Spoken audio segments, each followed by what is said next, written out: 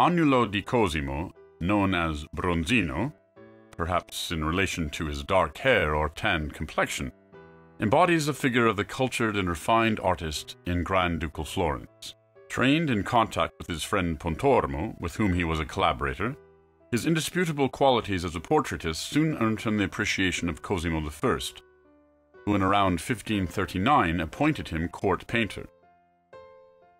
Decreeing his success also with the most prominent Florentine families of the time, such as the Panciatichi, whose portraits can be admired in this room.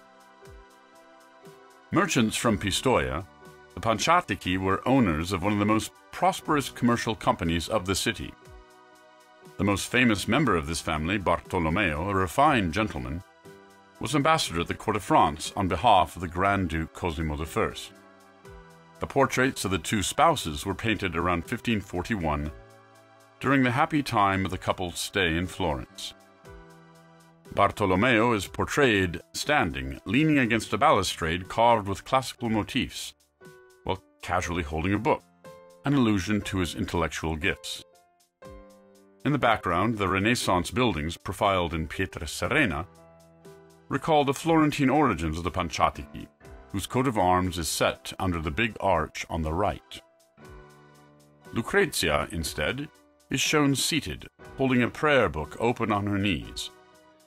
Her pale complexion and her sumptuous red dress stand out against the dark background. The preciousness of her dress and jewelry, as well as her proud pose, underline her high social rank. On the golden chain that lies around her shoulders is the phrase, Amour dure sans fin, referring to the bond of love between the two spouses.